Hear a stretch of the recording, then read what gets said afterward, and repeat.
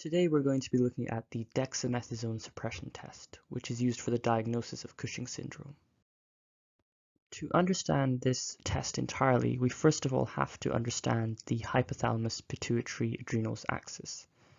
So we start off with the hypothalamus, and this secretes a substance called corticotropin releasing hormone, or CRH. The CRH then acts on the anterior pituitary gland, triggering it to release ACTH. And then this ACTH acts on the adrenal glands, triggering the release of three key hormones: aldosterone and other mineralocorticoids, cortisol and other glucocorticoids, and androgens. And it's important to note that this whole process is governed by a negative feedback loop. So as the levels of these hormones increase, it should feed back on the system, preventing further release from the anterior pituitary and the hypothalamus. Now, the dexamethasone suppression test can help to diagnose Cushing syndrome, but it can also help to find the cause behind it. So I'll quickly run through the causes of Cushing syndrome here.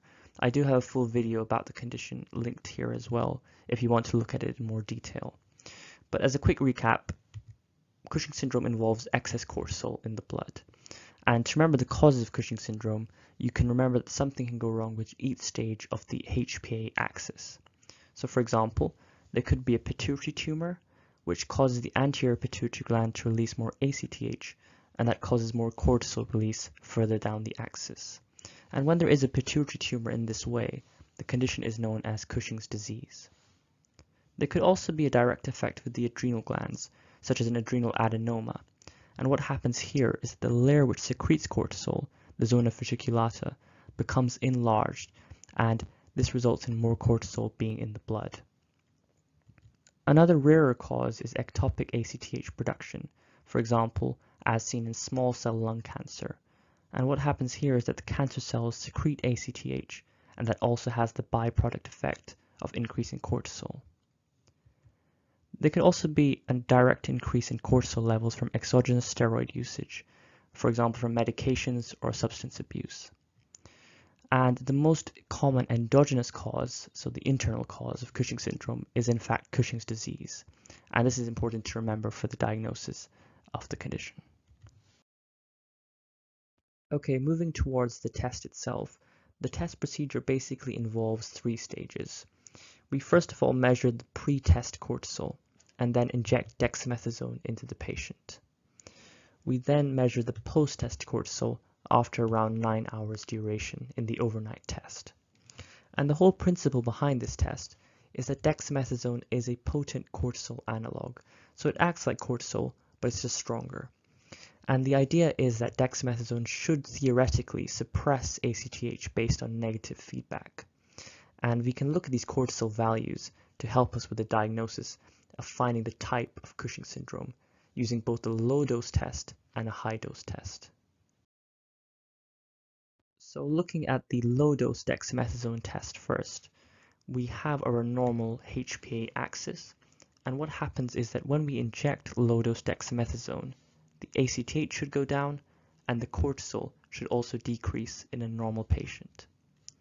What happens in primary Cushing syndrome, where there's a problem with the adrenal cortex, such as an adenoma, when we inject low-dose dexamethasone, the ACTH does go down, but the cortisol remains high. And this is because the problem is below the level of ACTH, further down the axis.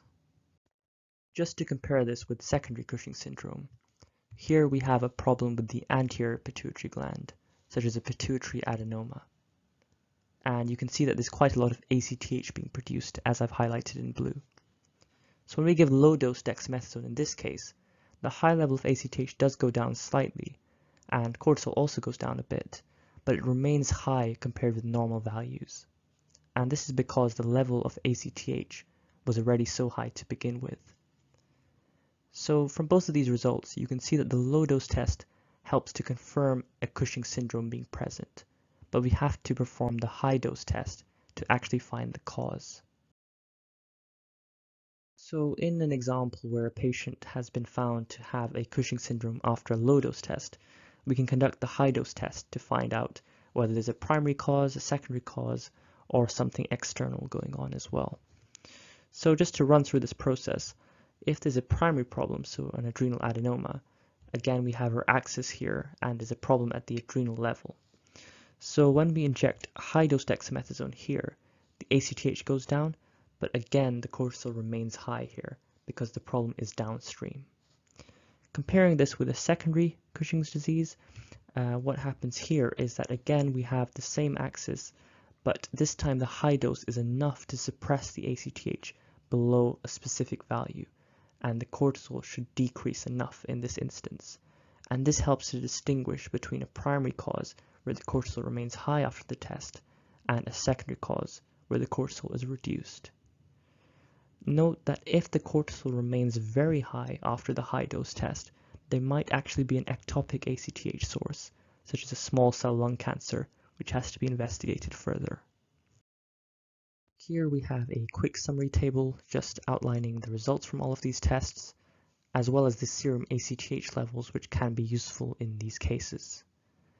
Based on all of these results, we can guide further investigations, as well as the management options for Cushing syndrome patients.